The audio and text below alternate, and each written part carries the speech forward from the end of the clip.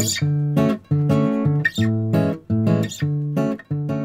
I'm Kat, and in this tutorial I'll show you how to make these cooling scarves that you can soak in water and wear around your neck to keep cool.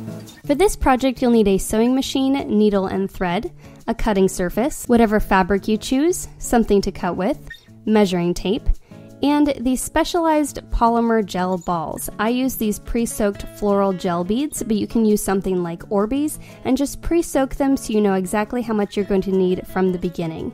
Begin by laying your fabric face down on your cutting surface and then fold the top edge over to about 2.5 inches.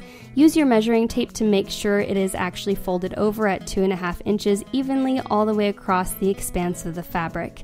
Then lay your measuring tape down starting on the left side of the fabric and measure to anywhere between 35 and 40 inches. Then start cutting at that measurement. Make a curve on the right side of your fabric all the way down to the bottom of your fold, and then cut along that fold all the way to the left side of your fabric.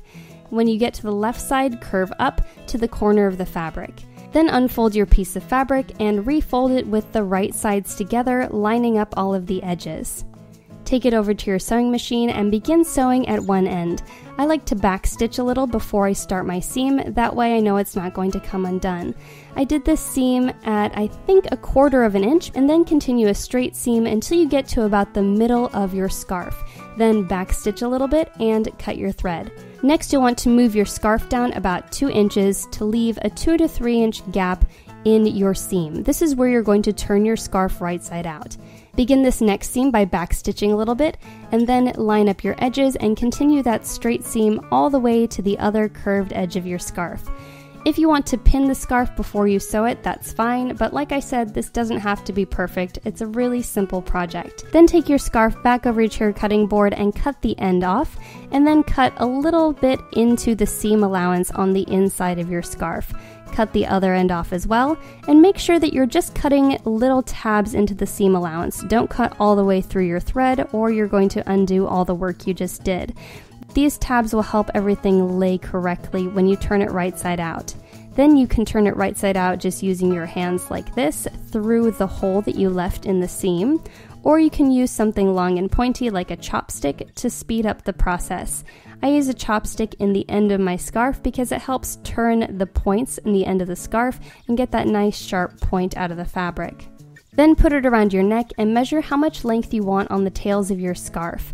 I wanted about that much on mine and the center part to be filled with the polymer beads. Then take that measurement back to your sewing machine and sew a straight seam across your scarf on each end, creating sort of a reservoir in the center to fill up with your polymer beads. And then begin adding the beads. This can be sort of a tedious process, so I got bored with this after about 30 seconds, and instead I made a little funnel out of a piece of paper, stuck it into the hole in the center of the scarf, and began filling that with the beads.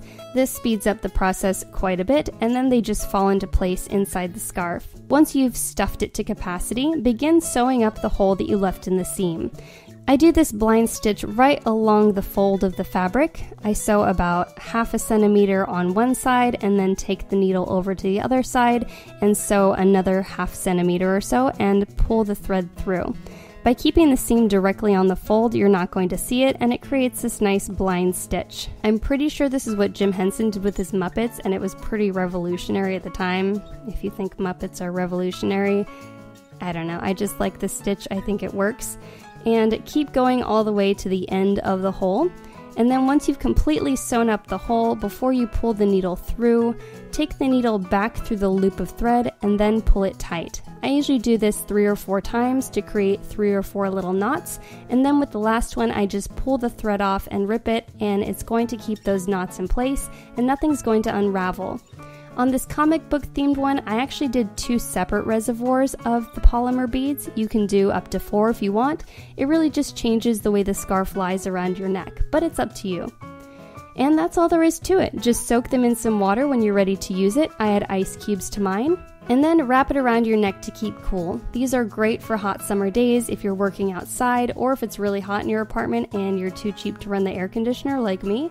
And when you're done using them, just leave them in the sun to dry out completely. Thanks for watching. If you enjoyed this video, remember to like, share, and subscribe, and check out my channel for other fun DIY projects.